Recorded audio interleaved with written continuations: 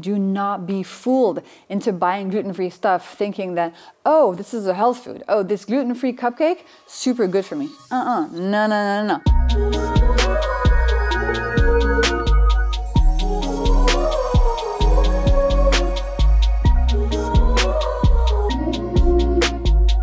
Hello angels, and welcome back to the Glucose Goddess Show. I'm Junya, a French biochemist, and I want you to understand your health and your body so you can feel really well. And I also want you to know how to navigate the very complicated, confusing food landscape that we live in today. Like when we go to the grocery store, it's complicated. We're not sure what's healthy, what's not healthy. When we turn the packet over, we're not sure what to look at to make the right choice. So today I'm going to give you all of my top tips to be able to understand really, really well what the back of a package hides from you so you can pick the right stuff for you and your family. So let's get started. The first thing you need to know is that when you look at the packaging and you turn it over, the list of ingredients is a really good place to start looking. And in the list of ingredients, you should know that the ingredients are ordered by weight. So the earlier in the list an ingredient is, the more quantity of that ingredient in the food. For example, if the ingredients list says, I don't know, sugar, apple juice, and what could be a random thing, and high fructose corn syrup. If that's the ingredients list, the sugar is going to be the one present in the highest quantity, then the apple juice, and then in a smaller quantity, the high fructose corn syrup. So it goes in descending order. Now here's my first tip. If sugar is in the first 5 ingredients on the ingredients list, the food you're looking at is dessert. I don't care if it says breakfast cereal. I don't care if it says it's a healthy protein bar. There's going to be so much sugar in that product that it's not going to be so good for you. And you can totally buy it. You should just know that's a dessert. That's not something that I should be having first thing in the morning or on an empty stomach. Now here's where it gets complicated. Food manufacturers use many different names to say sugar. They don't just say sugar. There's a long, long list of ingredients that don't sound like sugar, but that are sugar. I'm going to give you a few small examples here, and then you can download. I've made a PDF in this episode. You can download it in the description below. It's going to give you all the names of sugar and also all the other tips that we're going to talk about in the rest of this episode. So a few examples of the many names of sugar on an ingredient list: agave nectar, cane sugar, caramel, corn syrup, evaporated cane juice, fruit juice, galactose, glucose, golden sugar, golden syrup, honey icing sugar, maltodextrin, maltose, maple syrup, panela sugar, rice syrup, sucrose, turbinado sugar. There are many, many names here. And one special mention goes for... You guys know I've been doing my glucose hacks religiously. They are the foundation of my dietary habits, but adding the molecules and anti-spike has really allowed me to get to the next level in a few areas. 1, bloating. I didn't even know that I would get bloated. With anti-spike, I'm like, oh, I used to get bloated. I feel so much better now. 2, energy levels, super consistent. Eagle energy all day. And 3, cravings for sugar. I love sugar. I want to eat chocolate all the time, and anti-spike has given me a feeling of having a total superpower when it comes to my sugar cravings. I don't feel controlled by them anymore at all. It's truly amazing. And I know that these natural molecules are going to help my long-term fasting glucose and fasting insulin levels, which is so key to physical and mental health and to healthy aging. So go to antispike.com to see all the science behind these ingredients, to see testimonials from thousands of people who've tried it, and to order your own anti-spike formula bottle and try it for yourself. And one special mention goes for fruit juice concentrate, fruit puree concentrate, and pressed fruit. These are names of ingredients that you might find in an ingredients list. And the thing is, because it says fruit in them, they sound healthy, right? They sound like they're good for you, but actually They are just sugar, because sugar is sugar no matter the source that it came from. So if to make a product, a manufacturer has extracted sugar from, say, I don't know, strawberries, thrown away all the fiber and the water in the strawberries, extracted the sugar, concentrated it, and put that in their fruit product, it's exactly the same thing as if they had taken just plain table sugar. These names can be confusing, but if you see something with fruit in the ingredients list, it's going to be sugar. So let me give you an example. What I'm pulling up right now is the ingredients list of a fruit smoothie. I'll read them out too. Half a pressed apple, half a crushed peach, 13 pressed grapes, 11 crushed raspberries, and a dash of lemon juice. Now these first 4 ingredients are just sugar because fruit juice is just sugar.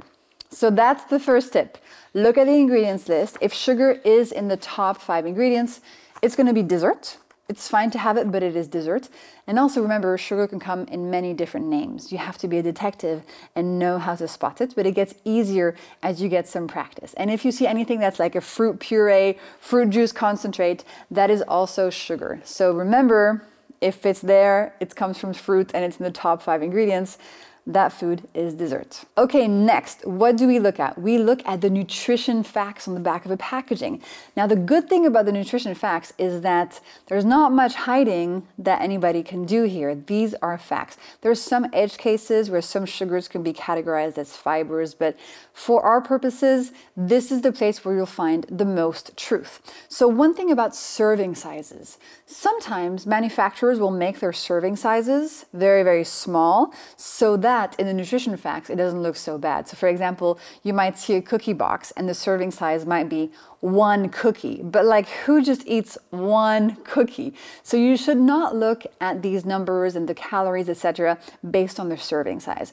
What we should be looking at is the ratio of different lines of this table to each other. This is what holds the objective evidence that you want to get really good at deciphering.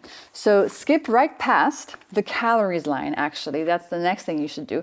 Don't look at calories because 2 foods can have the exact same number of calories, but have vastly different molecules in them and vastly different impacts on our health. For example, an avocado and a donut can have the same number of calories, but the avocado is going to help your health, keep you feeling full, satiated, encourage your body to burn fat for fuel, and the donut is going to make you sick and inflamed and have glucose spikes and cravings. So calories, even though I know it's the biggest number on the box, calories are not what you should be looking at. If you take away anything from today's episode, this is kind of the most important point. The calories line should be ignored. I'm going to teach you how to get down to the details where the truth actually lies. So the first place to look is the total carbohydrates line. Then the second place to look is the dietary fibers line. And I want you to find products that are going to be as close as possible to having for each 5 grams of carbs, at least 1 gram of fiber. Why? Because that's the ratio we find in nature in most fruit, for example. For every 5 grams of carbs, there's at least 1 gram of fiber. And this is good because carbs are starches and sugars. They turn to glucose when we digest them. They create glucose spikes, and fibers are protective. So the more grams of fiber you have for each 5 grams of carbs, the smaller the glucose spike in that food. So let's say you're trying to buy some cereal and you want to compare 2 cereal boxes to see which one is going to be better for you. So let's look at the nutrition facts. We have cereal number 1, 25 grams of total carbohydrates, and 14 grams of dietary fiber. So for every 5 grams of carbs, there's about 3 grams of fiber. This is a really good ratio.